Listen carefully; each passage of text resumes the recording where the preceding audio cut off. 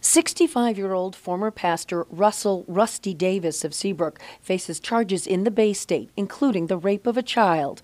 According to the Essex County District Attorney's Office, he's held without bail because he is still employed in the ministry with access to children. Seabrook police confirmed they arrested him on a fugitive from justice warrant on Thursday. He pleaded not guilty in Newburyport District Court the next day to rape of a child with force and indecent assault and battery on a person 14 or over out of Rowley, and a charge of rape from Newbury Mass Police. The alleged crimes occurred 14 years ago in April of 2004, and the DA's office says they involve the same victim. According to a spokesperson for the New England Conference of the United Methodist Church, Davis was a licensed Methodist pastor from 1999 to 2015, and that he was first assigned to a church serving East Haverhill and Warren, New Hampshire.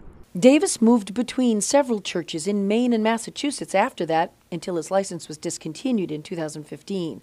The spokesperson won't say why, but says it was not related to sexual misconduct. It's unclear whether he's been affiliated with any churches in New Hampshire since then. Davis is due back in court on Wednesday for a bail hearing. In Portsmouth, Jennifer Crompton, WMUR News 9.